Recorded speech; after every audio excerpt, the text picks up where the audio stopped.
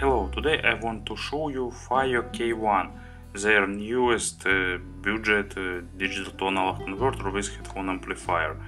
It is probably the simplest device they've ever made, and this review won't be actually very long, so just to show you how it looks and what it's capable of doing.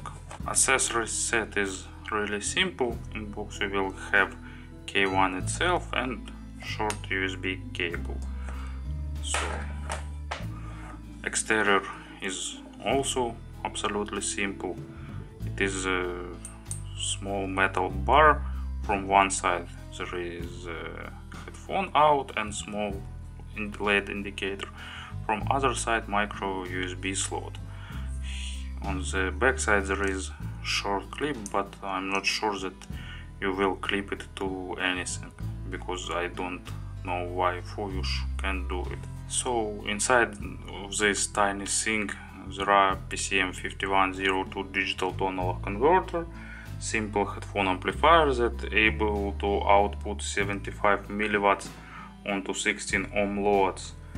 Actually everything is pretty simple.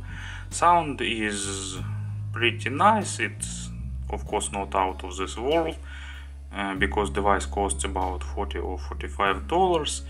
It is good alternative to built-in sound cards in many notebooks, but of course Fiio's elder models, even Q1, sounds really better thanks to more powerful amplifier.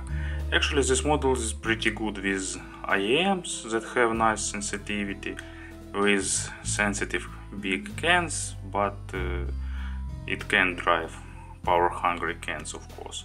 So sound is pretty balanced, with small impact on lower frequencies. Highs are somewhat harsh, but not really strong and not really an issue. But anyway, sound of course is better than notebook built-ins. But you should think, will you want something better or not? So if the answer is yes, you should look onto E10, Q1, and if you need some simple device that you can carry everywhere with you, K1 is also nice companion for such usages. As usual, Fiio made really nice, interesting device with affordable price, good sound and nice build quality. Thank you for attention.